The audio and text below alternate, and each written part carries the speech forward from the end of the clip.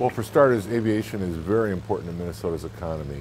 It generates more than $12 billion a year in economic activity, more than 5% of the state's economy. Well, aviation is important because in a state that's the size of Minnesota, you have the ability to travel huge distances and get business done, meet people, make things happen. I mean, in the business world, in a lot of instances, time is money.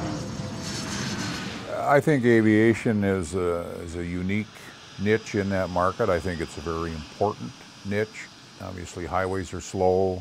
Trains, for the most part, are unavailable, certainly anywhere outstate. I think we've got a pretty good network. I mean, you basically can't look east or west, but you look north to south. You start at Rochester, you go to Minneapolis, you're right up the line to Brainerd, to Bemidji, to International Falls, and over to Duluth. So from a north-south perspective, you're pretty well covered. We have almost two sides of the airport. We have a commercial service side, which obviously the current provider is Delta. Generally, aviation would be private aircraft, corporate aircraft, business travel.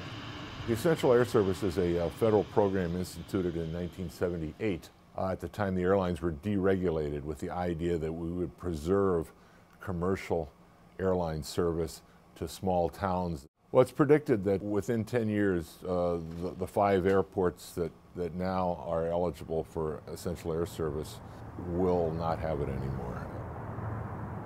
In my mind, it's here to stay. I don't know that that's here to stay in the minds of Congress. The response to that has got to be general aviation. We need to reform the Essential Air Service in ways that puts some of the local skin in the game. We need to have some local buy-in, and we need to get some requirements on the airlines that they treat it as something more than just a cash cow.